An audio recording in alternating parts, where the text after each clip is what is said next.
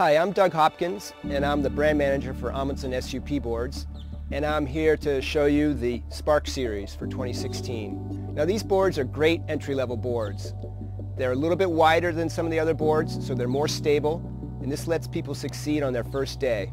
The 10.6 that I have here is 32 inches wide and 183 liters, and comes in at about 25.5 pounds.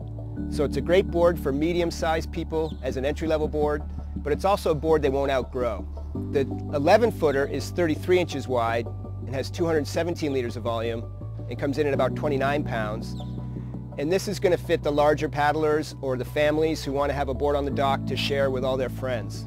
Now both boards feature the constant flow rocker line, and this lets the board track really well so you don't have to switch the paddle from side to side all the time. It goes smooth through the water, but it's still maneuverable. The Spark boards are built using our Fusion Tech construction. This starts with a molded core, so the foam is waterproof in the center of the board. They're then wrapped in fiberglass and put into a vacuum mold. There's a small layer of wood in the standing area to resist heel dents. Then the EV Day deck pad is wrapped all the way over the rail, and we cover the rail with gator skin tape. This resists dings from paddles or from parking lots. The board has a solid epoxy bottom, however, and this is a step up from some of the cheaper boards you might see on the market.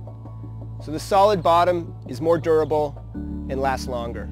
So the Spark boards are a great entry into the sport. They're light, they're easy to handle on and off the car, they're easy on your knees, great for kids. So what I suggest is you just get down to a specialty retailer, demo some boards, see what works for you, and then get out on the water.